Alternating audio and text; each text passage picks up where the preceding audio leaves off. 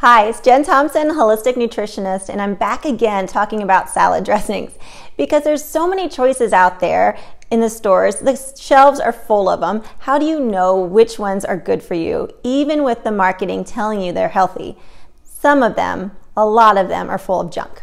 So today I'm going to address 5 hidden chemicals in salad dressings or other sauces that you need to look out for. So ranch is considered kind of a fourth food group in our house, and we use it a lot. And I want to find a healthier choice for my family so they don't have to take it away. They just are going to be finding healthier versions of it. So today I'm going to talk about all the ingredients I look for on the labels and help you make great decisions too.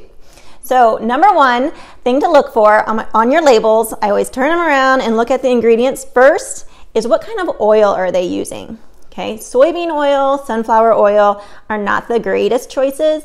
You want to look for more of olive oil, avocado oil, coconut oil based dressings. Those are going to be your healthiest forms of oil to be using. Now, once they use a soybean oil or a sunflower oil, in the factories, they become altered, and that's when they lose the nutritional value. So you really want to stick with the right oils in your dressings. So the poor oils I was talking about, the ones that have been altered, they mess with your triglycerides, they mess with your insulin levels, and therefore making your salad very unhealthy. So that was number one tip, is to look for your right oil. This one is the Primal Kitchen, and I just absolutely love this dressing, and I put it on all kinds of stuff. Okay. Number two thing to look for in your salad dressings is high fructose corn syrup. Okay. These are hidden sugars. This is a factory-made sugar. It's very hard for our body to recognize it, and therefore it could be causing some of the obesity increases in our world today. 2/3 of Americans are still overweight, so we have a problem, and high fructose corn syrup could be a big culprit. So it is increasing your triglycerides, it's increasing your problem with maintaining your insulin levels, and it's increasing your abdominal fat. So high fructose corn syrup needs to be out of any ingredient list you ever pick up. If you see it on the label, you got to get rid of it. Put it right back on the shelf. Okay. Number 3 is trans fats. This is another one that's made in the factories. So these fats are altered, and our body does not recognize them. So of course it's going to be an unhealthy choice. Now, what makes it a little scarier is that marketing and companies can still put trans fats in their products and label it as no trans fats, even if they have 0.49 grams in their products per serving. So you're still getting it in, and their label might say that there is no trans fats at all.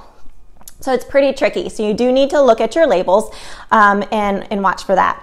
Your trans fats in your diet, coming from packaged foods, most likely junkier foods, and you kind of know if they're in there. Usually you're going to see the word partially hydrogenated oils or hydrogenated oils on the labels. Those are the big heavy hitters that you need to put those products back because they are full of trans fats. And what trans fats do in our body is increase your insulin, your atherosclerosis in your body, so it's going to fill up your arteries with junk a lot more. C-reactive protein, which increases your chance for heart disease. So we do want to watch out for these trans fats, and they're in a lot of. Okay, we're going to move on to number 4, sweeteners. Well, I should say artificial sweeteners. They are in so many of your products, and you may not even realize it. Some of the heavy hitters are saccharin, Sucralose, which is Splenda, aspartame, which is equal, and neotame. What are these things? Well, they are actually made in a factory, so your body doesn't register them. They don't understand what they are, and so they're going to treat it like a sugar. So even though diet this, diet that has been in our world for quite a while, our obesity rates are still high. So does that tell you that they're working? No, they're not working. They're not changing anything in our health.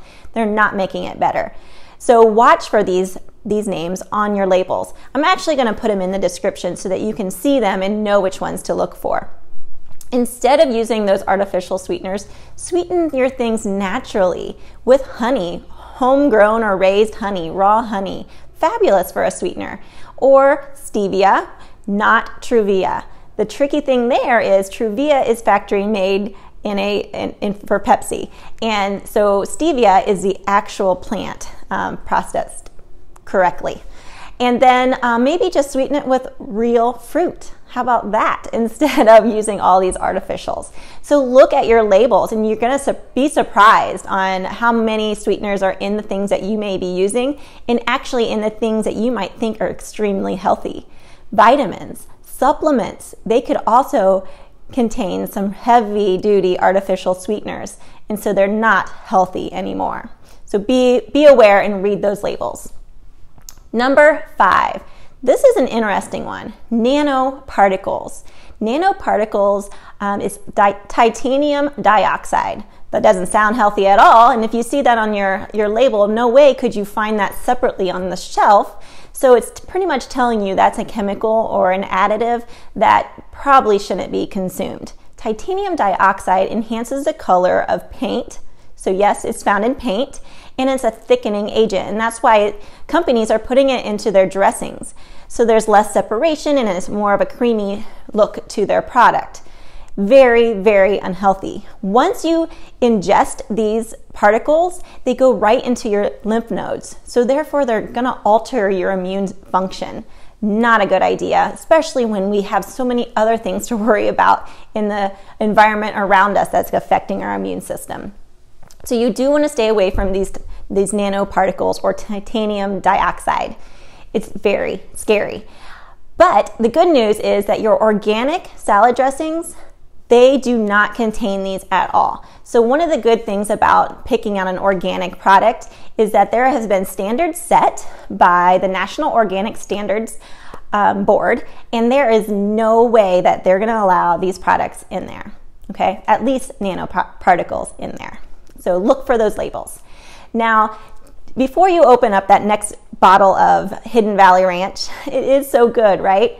You know now that you can find a different alternative, a different salad dressing that can substitute out, and you can still have it for your family to use.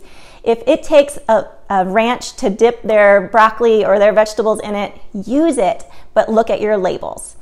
Now, I'm also going to throw in the description below the link to my other video I did on making your own salad dressings. So very easy, and you'll probably have those ingredients in your pantry or in your fridge already. So it makes it very simple, and you won't be destroying the nutritional value of your salad or your vegetables anymore. So thank you so much for joining me today, and don't forget to subscribe and even like my video. Once you subscribe, all you have to do is enter in your email and you will be given my videos anytime they're posted. So it makes it easier to find my tips and my tricks of being healthier every day. Thank you so much. Salad dressings can be pretty simple. Salsa, one of my favorite things to add to the top of my salads, or just lime juice, pretty simple. When we go into brands, these are some of my favorite brands. Wild Times, Annie's, but you gotta be careful on that one still. Watch your labels. Drew's, one of my new favorite. Look at there, ranch. You can still have ranch on your salads, but just watch your ingredients. And the Primal Kitchen brand is one of my favorites as well. And if you can see, I've got bowls out for my kids and then bigger bowls for the adults. Salads happen a lot in our household.